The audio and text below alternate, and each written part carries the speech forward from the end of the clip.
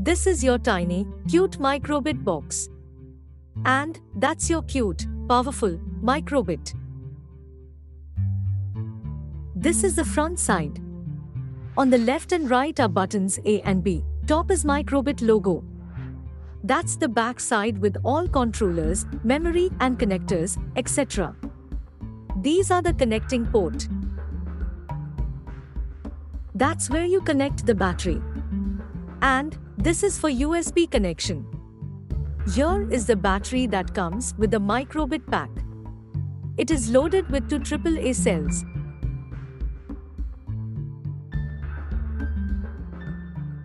This battery cable connects with microbit. Let us see how.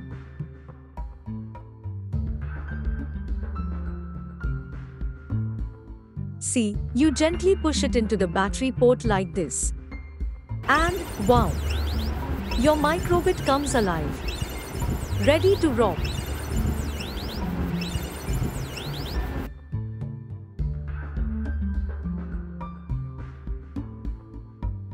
Now, we connect microbit with PC or laptop using USB cable.